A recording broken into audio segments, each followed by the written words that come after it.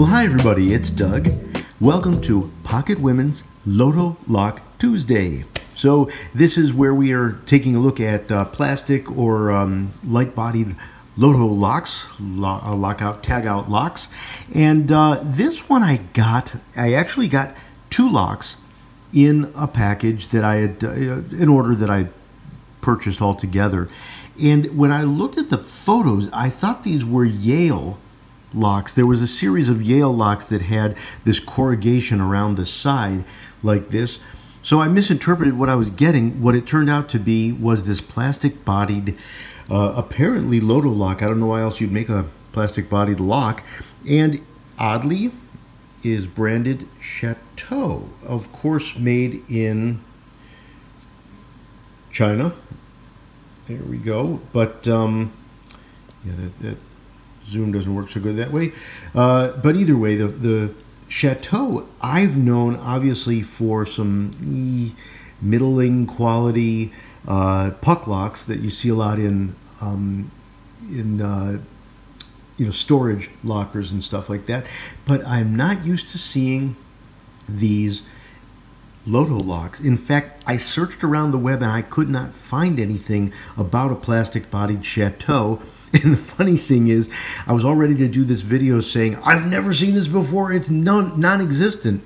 And then somebody posted a bunch of pictures of locks they just got from Mr. Paradise, and one of these was in there. I don't get it. Nobody seems to know about these things, but there one was. Either way, it is not a very challenging lock, but I was looking for a way to get it apart. You could see, you would think there's a way to get it apart, and I believe you probably could hammer something through here to push that part out. But I thought, you know what? This order also came up with a very beat up, garbagey one that I thought I might take apart myself, which I did. So what we're going to do is we're going to pick this good one, and then once we're done picking it, we're going to gut this one and see what actually is inside one of these things. So let us get started. Get this one into the, obviously lock it up, get it lined up in the vise. Trust me, it won't be there long.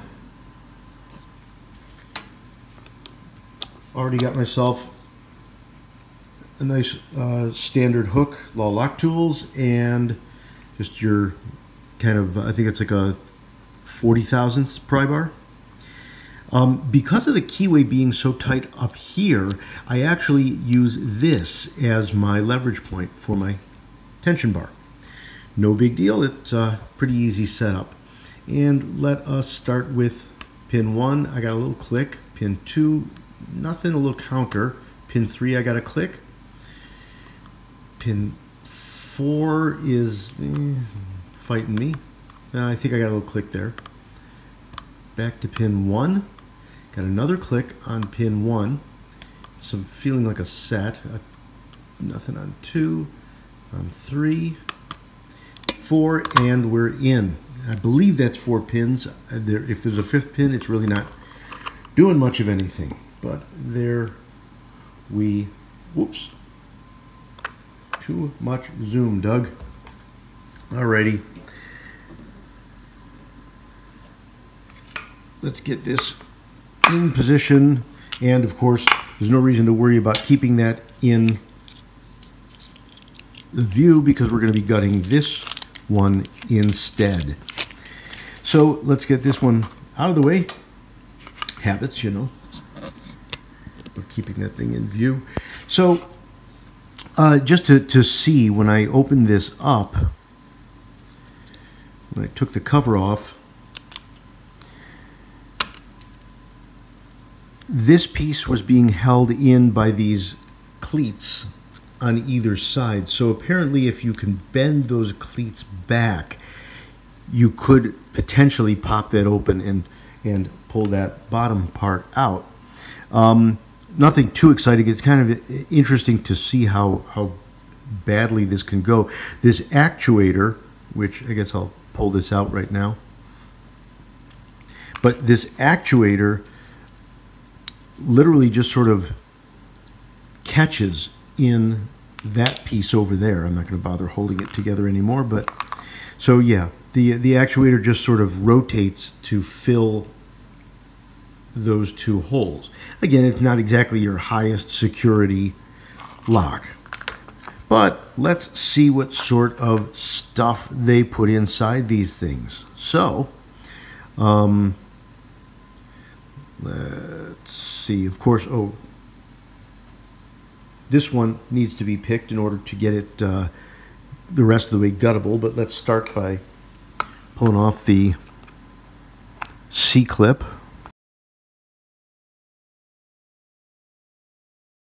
Is to pick it first. Let's see how easily this thing can be picked under the circumstances. Got to be able to pick up that thing first. Okay. Get that in there.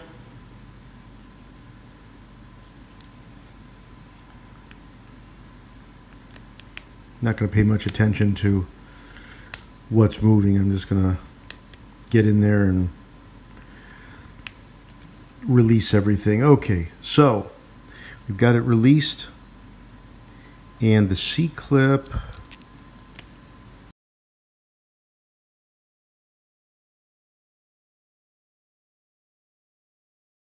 way they wanted you to get that off. Alrighty. And what are we going to need for a follower? I don't trust anything, so I'm definitely going to shim the heck out of it. Get that shim in there.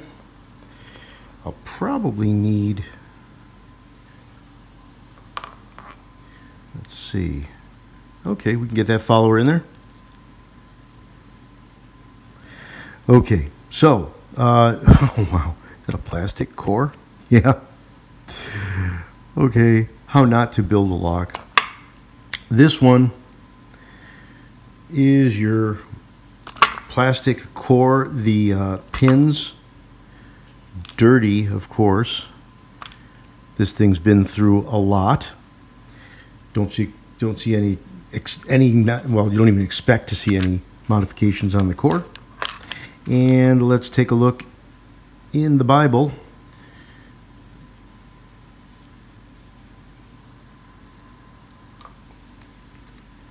Alrighty, so pin 1,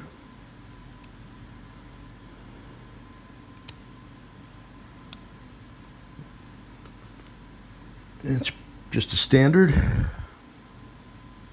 Pin 2, fell out the back.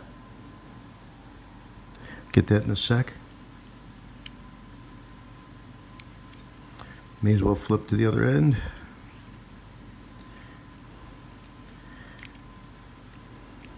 Pin 4, very standard. Pin 3.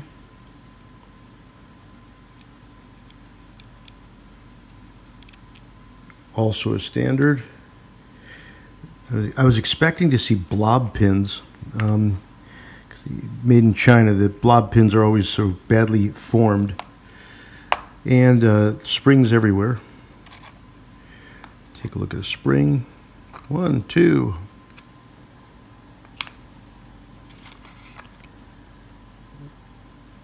Three springs. Did I miss one, or did it just spring away? Oh, there it is. It's hanging on for dear life in number 1. You can see him in there. There he goes. Spring. All there. And that missing pin that disappeared out the back is right over here.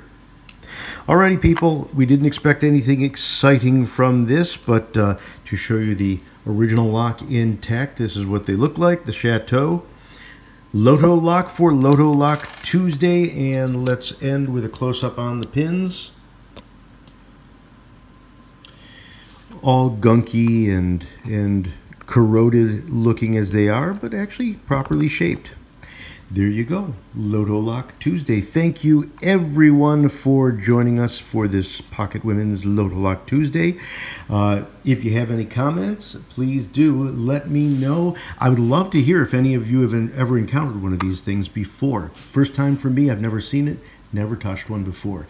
That is it. Like and subscribe where appropriate. And I can't wait to hear what you guys have to say. Thanks, everybody. Take care. Have a happy Loto Lock Tuesday.